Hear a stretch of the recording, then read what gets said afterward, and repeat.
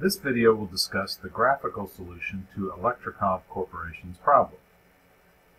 Their problem is to determine the product mix of air conditioners and large fans that will maximize profit given their current resources. Their decision variables are the number of air conditioners produced and the number of large fans produced. The objective function is their profit function, $25 times each X1 produced, plus $15 times each X2 produced.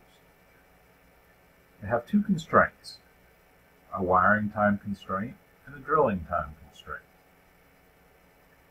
For each of these, the resources that they use has to be less than or equal to the resources available. We want to solve this problem using the graphical method in Excel. We start with a blank worksheet, and we have a column for each decision variable.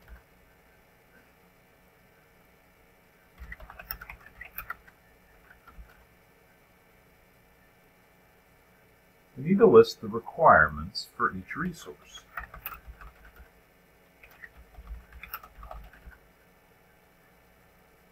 And we need to list the available amount of each resource.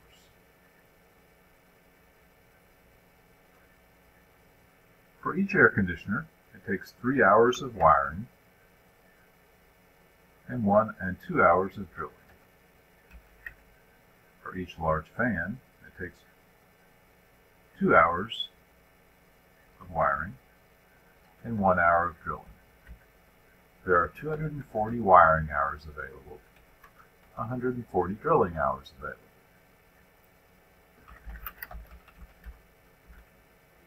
The profit for each air conditioner is 25.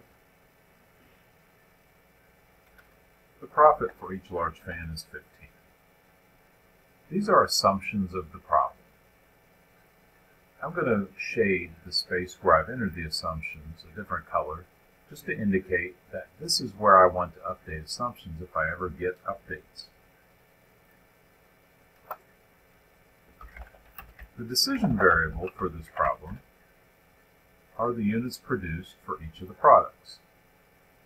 I'll have a cell for each decision variable, and to start with, I'll just enter a starting value for each decision variable. For instance, I could start with 10. Eventually, we're going to change the values of these decision variables to try to improve the profit.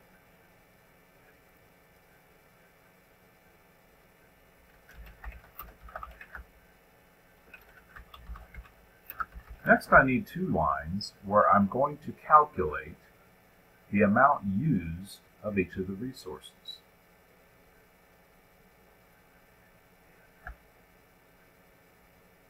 The amount of wiring hours used for air conditioners will be the decision variable X1 times 3 hours for each air conditioner. So this formula is 3 times X1. I'll put a $ in front of the row 6 because then I can copy this formula.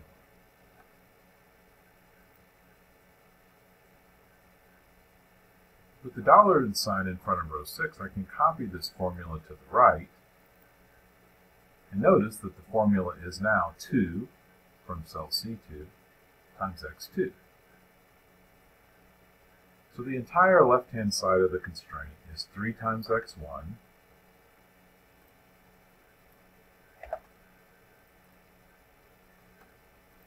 plus 2 times X2, so I need to total these two values. This represents the entire amount of the resource used. This amount needs to be less than or equal to the resource available.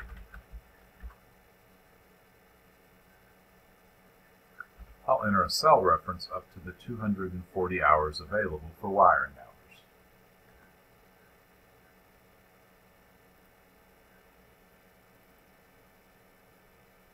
Because I have a $ or absolute reference on row 6, which represents the decision variable x2, I can copy this formula down, and now the result is 2 for drilling hours times x1. If I copy this formula to the right, the result is 1 for drilling hours times x2. If I copy the sum formula down, I now sum the total drilling hours used. Notice that if we change the units produced, the total number of the resources used change.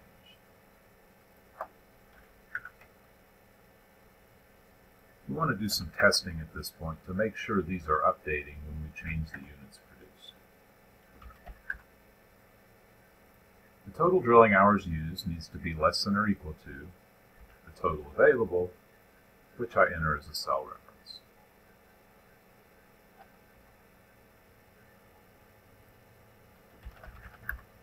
Now we'll have a line that represents the objective function. The objective function states that 25 times x1 is the profit contributed by the air conditioners. 15 times x2 is the profit contributed by the large fans.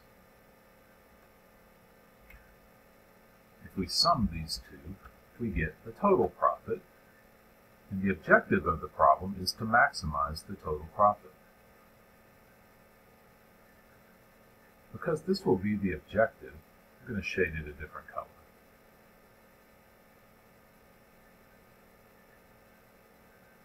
We could now experiment with values in the decision variable cells to try to increase profit, but stay within the constraints. Excel has a built-in tool called Solver that will help us to do this. To add in Solver, you would go to File, Options, Add-ins, and click Manage Excel Add-ins and go. My Solver add-in is already checked, but if yours is not, you would check the box for Solver add-in and click OK. Solver will now show up on the data ribbon at the far right.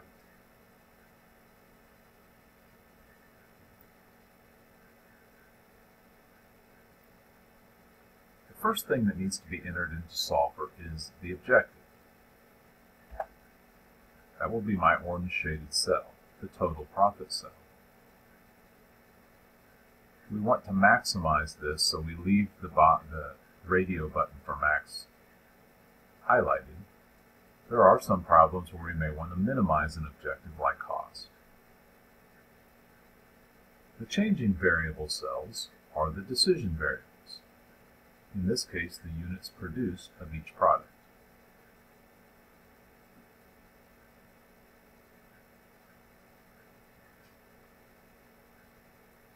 Since these two constraints are listed on consecutive rows, and they both have the same inequality, we can enter these in one constraint box by clicking Add in Solver.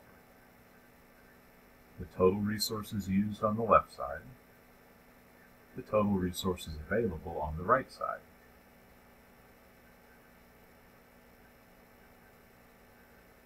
We have non-negativity constraints in this problem. These can be added by simply checking the box to make unconstrained variables non-negative. For the problem we're doing right now, we want to use the simplex LP solving method, with LP standing for linear programming. This will be very important to select the correct method so that you produce the correct sensitivity report.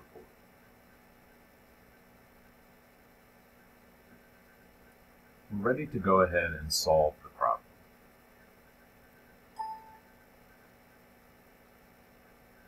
We notice the solution is to produce 40x1, 60x2, and the total profit is 1900. In some cases, we'll want to produce a sensitivity report, and to do that, we would click on Sensitivity in the Reports section, and then click OK. The sensitivity report will show up as a separate tab in the Excel workbook.